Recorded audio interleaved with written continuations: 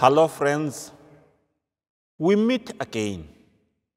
I will encourage you as we meet today, in case we are meeting for the first time, you could make a flip back, watch the previous presentation, and it will give you a background of what we are discussing today. Today, we are talking about crucibles of life. You may be wondering, what are these crucibles? Crucibles are containers that we use especially in laboratories in order to subject substances to extreme heat. If you want to smelt a metal, you could put it on top of a crucible, put a fire underneath, and this is very intense heat. It hits this crucible, and the substance that is on the crucible is heated. And as it is heated, depending on what the substance is made of, it will either melt, or it will soften, or it will harden. But this heating that is underneath will not leave this substance the same. So this container that is placing this substance on top is the crucible. Today, we are talking about crucibles that come. We have this assumption in life, very good assumption, but we want to interrogate this assumption. You know what we always think? We always look at God and say God is good, God is kind, God is patient, God is ever loving. These are the qualities that we have always assigned to God, and rightly so. God is kind, God is patient, God is loving, God is good. Also, we have always assumed, and rightly so, that the devil is evil, the devil is unfair, the devil is jealous, the devil is cunning, and we have always assigned these traits upon the devil. But at times in life, these assumptions that we have about God and those that we have about the devil have made us to think that when we are with God, everything, because God is good, my life will always be good. Because God is kind, life will always be kind to me. Because God is patient, reality will always be patient with me. Everything will be good to me. And we always sing, with Jesus in the vessel, we can smile at the storm. Things look rosy. We always think that when we have God, things will always look rosy, nice, charming. And if the devil is with us, things will be bad. But today, we want to acknowledge that there are crucibles of life.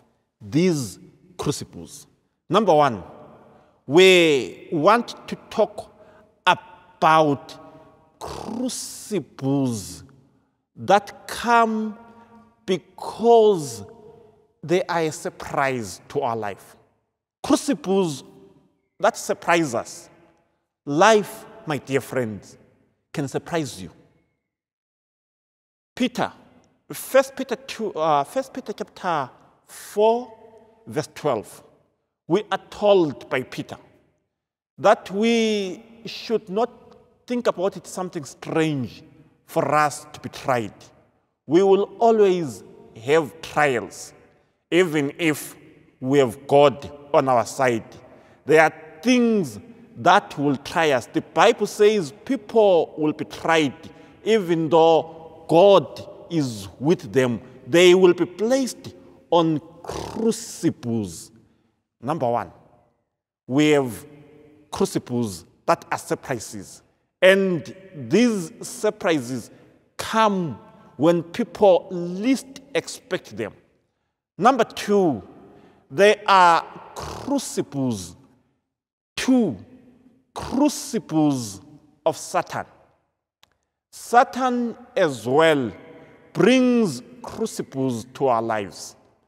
1 Peter chapter 5, verse 8, we are told that our enemy, our adversary, the devil, is like a roaring lion. He is ready to devour us. The devil will throw crucibles. He will throw trials upon our lives, give us difficult experiences. Number three, we have crucibles of sin. Sin has consequences. You do this, this will happen. Sin moves from cause to effect. So you go to Romans chapter 1, verse 18. We are reminded about the wrath of God, which is directed towards sin. It moves directly to punish what is sinful. Not only do we have these three crucibles, but we have crucibles as well that come because they are meant to purify us. The fourth crucible is the crucible of purification. Go to Jeremiah chapter 9, verse 7.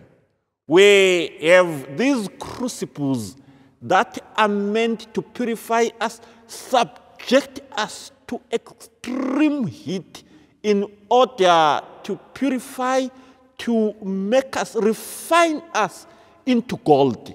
As we are purified on this, we come out as gold. The best qualities in us are realized. Then, number 5, we have the crucibles of maturity. When you go to 2 Corinthians, as you go to 2 Corinthians chapter 12, verse 7, we are told about the experience of Paul. Paul he wanted to live a perfect life like us.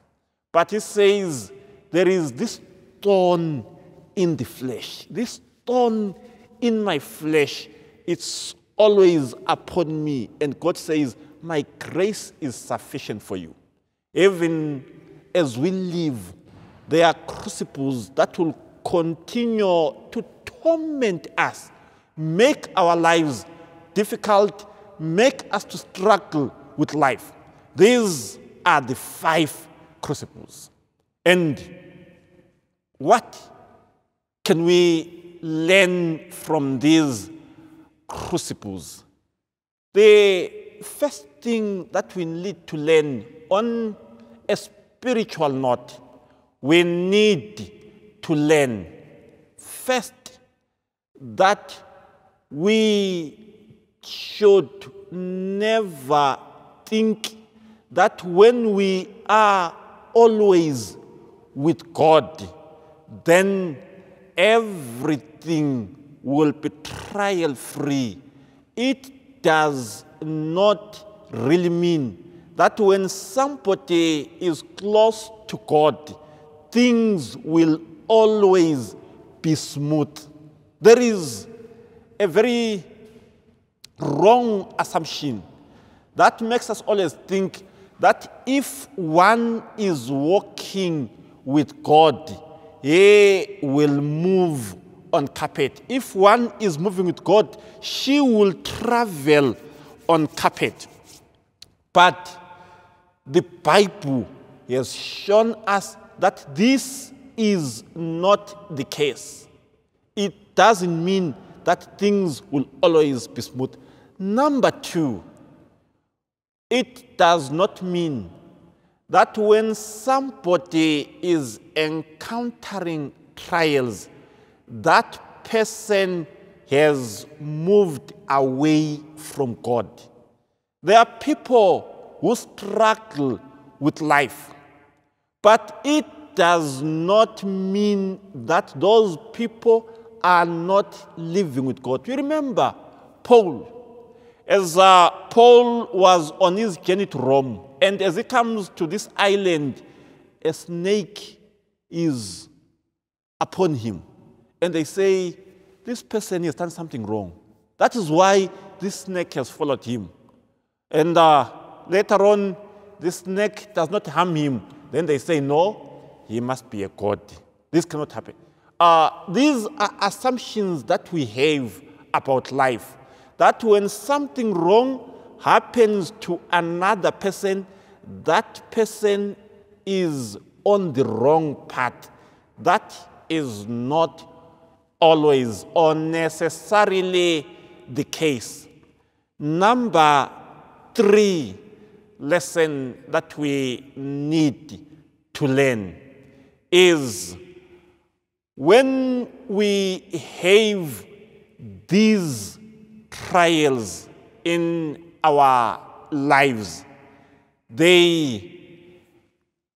our God intends to get the best out of us. Like gold, we will be subjected to these difficult experiences, and as we go through them, the best out of us is realized.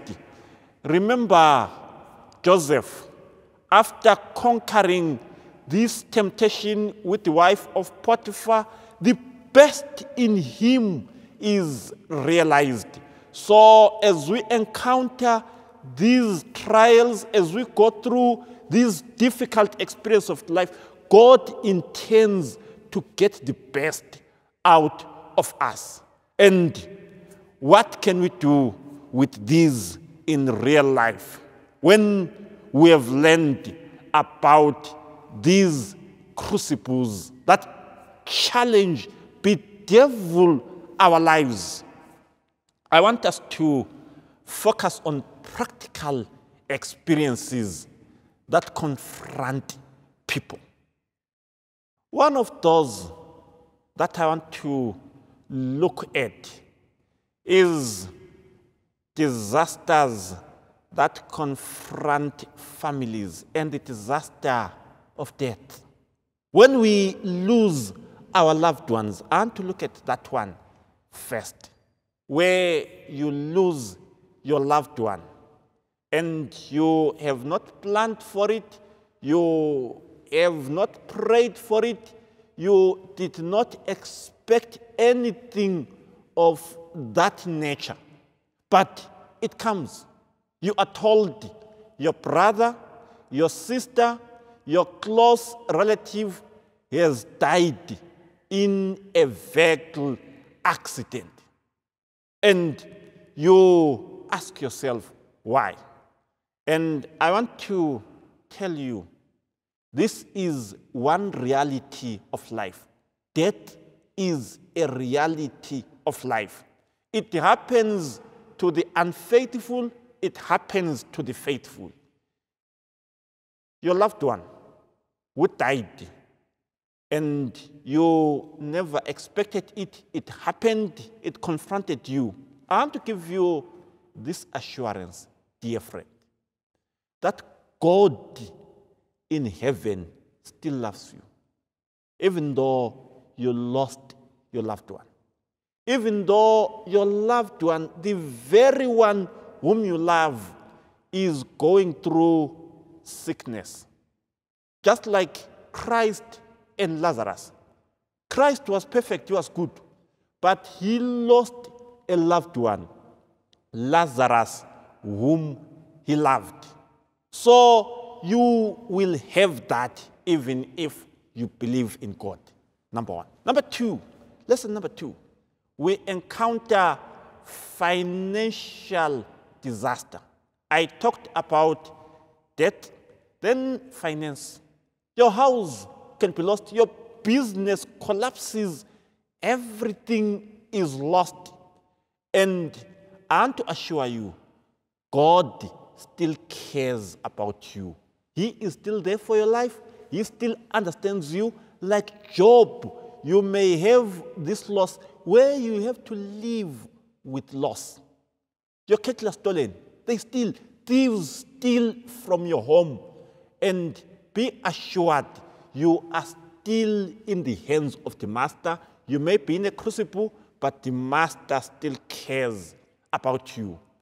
The loss number three is the loss of company, the loss of friends, where those people who are dear to your life, whom you trusted, they betray you.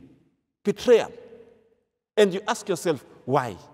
This person, I loved him, I cared about him, and at times, even your spouse, you discover he is cheating on you, she is cheating on you. Does it mean that you have departed from God? No. It's a crucible. God still cares. And what can we learn as we come to a close? I want you to go with three important lessons as we go. Number one, never assume that when you are with God, everything will always be smooth. Don't have that assumption. But it does not mean that everything will always be bad. No. But know for certain that it does not really mean that if you are with God, then no loss of employment, no loss of a loved one, no. Lesson number two that you should go with from here is Satan will continue to throw spanners on your life even though you are with God. Satan will continue to torment your life, just like in the experience of Job, where he said, God said, have you considered my servant Job? He will always fight you. Lesson number three that you need to remember, these crucibles come and they go. They will not be there forever. At the end, these crucibles of life will be over. That's why John says, I saw a new heaven and a new earth. For the first heaven and the first earth was over. It had passed away. May the Lord be with you. May He encourage you. May He strengthen you as you go through the crucibles of life. I invite you now that we pray together. Shall we pray? Lord and Father in heaven, thank you for this time. Thank you for reminding us that crucibles will be there, but you still care about us. And you intend to get the best for our lives, even in the midst of these crucibles. Guide us, strengthen us. In your name we pray. Amen. you.